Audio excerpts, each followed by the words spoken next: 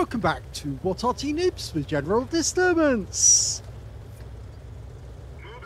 This is the 105 leFH18B2, the French Tier 5 premium SPG that most people know as a leFhy or a leaf blower.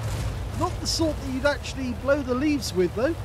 It blows enemy tanks away. This one is located on the east spawn of Sand River, under the command of Targy. Yes, he's back again. He sent us in another replay. In fact, actually, just the other day, somebody actually mentioned, or was it just today actually, that they saw an advert for leaf blowers on Amazon. And they were very surprised because they thought Wargaming was being very advanced to sell the 105 leFH18B2 on Amazon, but it turned out it wasn't that sort of leaf blower. Anyway, that joke apart, which is pretty awful to say the least, yeah, Targy's playing the leaf blower and he's lined up already on the ramp, anticipating that the enemy are going to turn up there, and he's right. Ram's out. Oh, right into the front of that vehicle. That's a penetrating shot. That cost the Chi-He 397 hit points, and the second shot wipes him out. That was perfect. Just what you want to see in a battle. Line up the shell on the enemy so the first time they get spotted, they get fired on before they can even do anything about it. They're wiped out. Another direct hit, this time on the turret. You can see right next door to the turret ring on that Churchill one. He fires in advance. That kind of pushed the guy back. Can he do it again? I think he probably can if he fires the round over the top. And he gets the engine deck this time. And he set light to him. The shell went right through the engine deck. The next shell hit the rock face. I suppose you can't get it all the time, but that's a lot of shots that were bang on target. And that shot, a blind shot, was also on target again. Okay, got slightly distracted there because there was a Churchill that decided to come up that ramp. And now he's gone back to the Churchill again. It was a Cromwell rather, not a Churchill. Okay, the first shot wasn't quite so accurate because he didn't dial in fully, but the next one will be bang on target. And it is 186 and a nice big bang. Go for it again, kill this one. And he does. 2 kills now for Targy. He's the only player who's actually managed to get a kill on his team so far. Probably won't be the last though.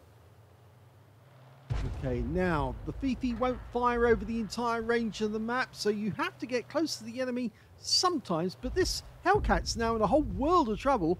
Bit of a snapshot there, but oh my god, he got him! He got him with that one. That was a snapshot, but it did hit the target. It hit the rear of the Hellcat, and I think the shell may have actually gone straight through the engine deck and wiped him completely out. So 3 kills now for Targy. It's almost like he's trying to set a record. Oh, 2 tanks at the same time.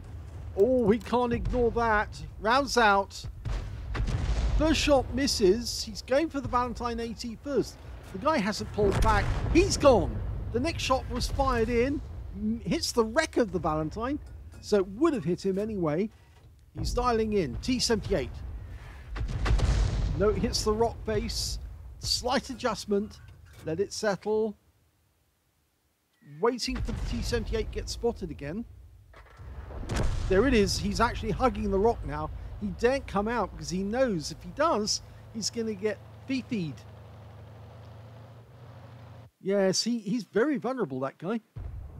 Right up at the other end of the map. That's by the cap area on the other end of the map.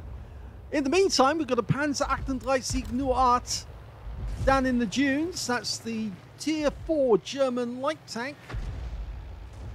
It's actually quite a good little tank, actually. It's very fast and does have a 5cm gun, which means it can do decent damage. But he's moving quite quickly. That shell misses and he's into cover quickly. Yes, that tank is actually made from the same hull as the Hetzer and, of course, the Marder and the Gorilla. They all use the 38 hull.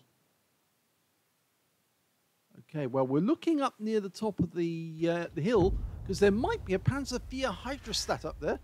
Oh, there is! He just hit him with a blind shot. This is interesting. No, he's pulled back now. He obviously didn't like that shell hitting him. No, it's landing short now. Needs to adjust slightly. In the meantime, in the dunes, we've got a Matilda. He's having to settle, let the aim dial in. That's the way you get these shells really accurate. Anticipate where he's moving. He did. He fired. And it looks like that landed just behind the Matilda. Sometimes you just need to let the aim settle and anticipate where the enemy tank is going. Okay, we've got one of those new tanks, the Honi, the Japanese tank destroyer, which should actually be an SPG because that's what it really was, not a tank destroyer. And he got a direct hit there on the Panzer III Ausführung J. Going for it again. No, he's pulled away this time. Okay, that in the meantime, the Acton 3 Signor Art has moved through the riverbed and is trying to get at our Basotto.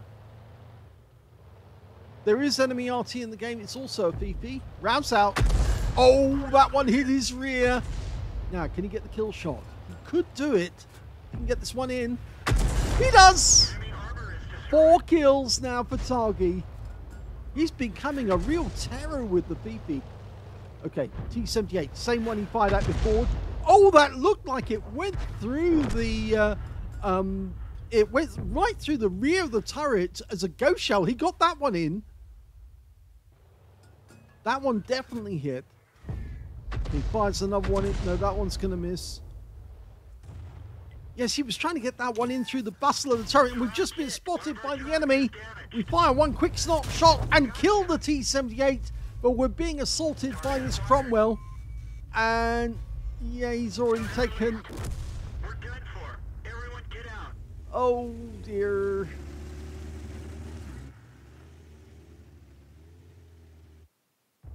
None of Targy's teammates stayed behind near the cap area to ensure that the cap was safe. And it looks like that Cromwell came in from the north and found where Targy was located and went straight to him. Even with that rock to protect him, there was no way that he was going to be able to stop that Cromwell assaulting him. And now he's out the game. Well, we've got a G-Row down there. Now, I think that's what another one of those Japanese tank destroyers, one of the new ones that have come in. And it looks like he's trying to get the Cromwell that killed Targy. I mean, even though Targy didn't last the entire game, he still got a huge amount of damage. 1,848 recorded, and there's some blind shots in there as well that haven't been recorded. And of course, he did get a very large number of kills. He got 5 in total, 1/3 of the enemy team. But it doesn't look so good now because there's only 3 left on his team and there's 5 enemies. Now, got a Honi round the corner. Here it is. It is actually a Japanese tank. In the game it's a tank destroyer, but it was actually a SPG. That's what its main job was for the Japanese. Well, we're going to follow what's going on.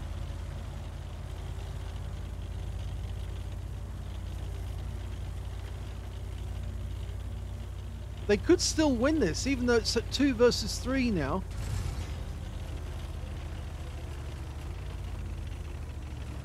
Trouble is, the enemy actually has our cap area, but they haven't started capping yet.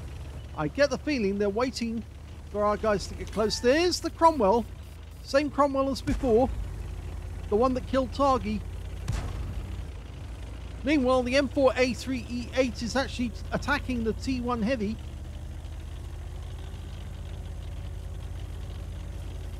Now, he could be vulnerable, this T3485M driver, because that T1 Heavy might start shooting into his rear, and I think the person who's capping, well, the capper might be the T1 Heavy, actually. He might have changed course.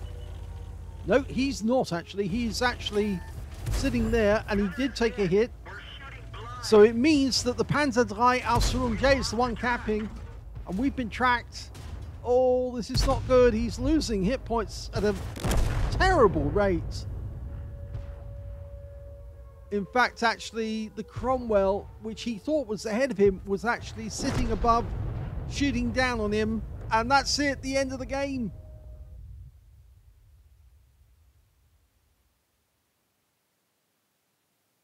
Here's the end of battle stats, and that was a first-class tanker for targy in the 105 leFH18B2. He managed to get a fighter badge for getting at least 4 kills. He actually got 5, one short of getting that top gun, and 1/3 of the enemy team. He got a bruiser medal for getting at least 5 critical hits. In fact, he got 15 in this one, and he did get the high caliber for dealing the most damage in that game overall. His win rate was 7,609, which is super unicum and a lot more. Let's have a look at the team score. Well, definitely got the highest damage in the game, 2,374. The next highest scorer was the M4A3E8 on his own team with 2,024.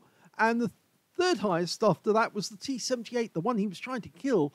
In fact, no, the one he did kill, actually. What am I saying? He did get that last shot off before the Cromwell finished him off. 1,650 hit points of damage went to that guy.